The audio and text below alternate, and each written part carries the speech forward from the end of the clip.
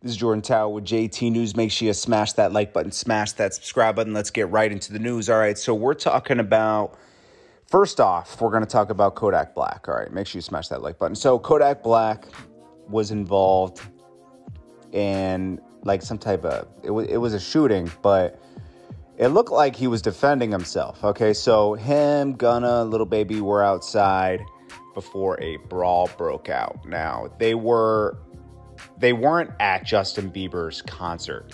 It was like an after party that happened after Justin Bieber's concert, where a lot of people were, you know, of course, like the Jenners come out, Drake comes out, the Kardashians come out, Little Baby, Gunna, and Kodak Black were there, and they went to this after hours. Well, they went to this place after, like, nearby, and Little Baby, Gunna, and Kodak Black were standing there, and then a fight broke out. Now, what it looked like to me was maybe somebody tried to like take somebody's chain or something, or I don't know what happened. It looked very spooky like that. But 4 people were shot and 10 shots were fired. They're all in stable condition.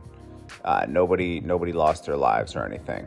But, you know, a lot more is coming together on this. Los Angeles, nobody's arrested or anything like that.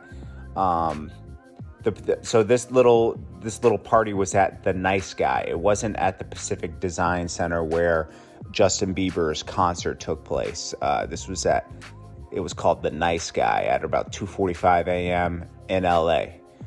Kodak Black swung at someone, and then he didn't just swing at somebody. Somebody was obviously trying to take a chain or something. That's what it looks like to me. You know, somebody tried him.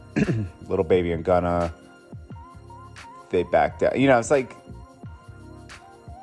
yeah.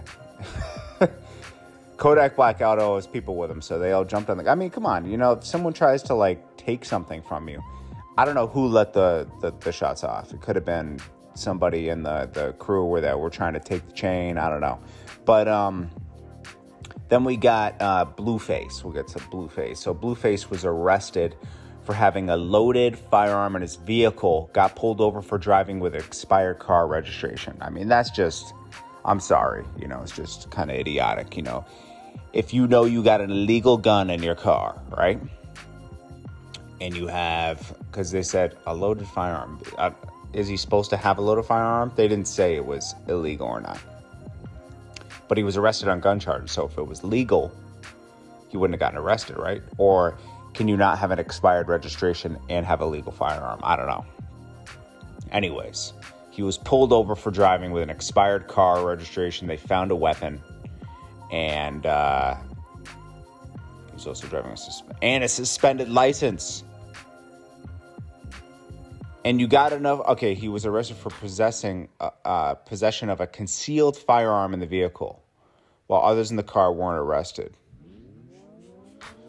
Jeez. I mean, you know, we'll see how that shakes out. Was it legal, illegal? I don't think he would be riding around with a legal firearm, but a suspended license, you know, that happens. But, you know, if you're going to be riding around with a weapon, you should probably have your license in check. So, obviously, the LAPD is going to be looking into the shots fired at that little after-hour spot.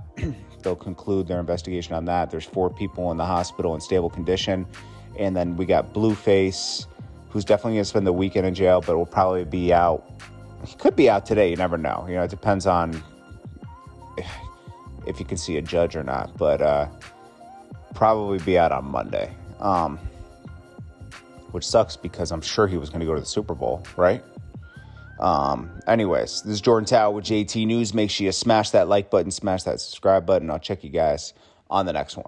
Peace.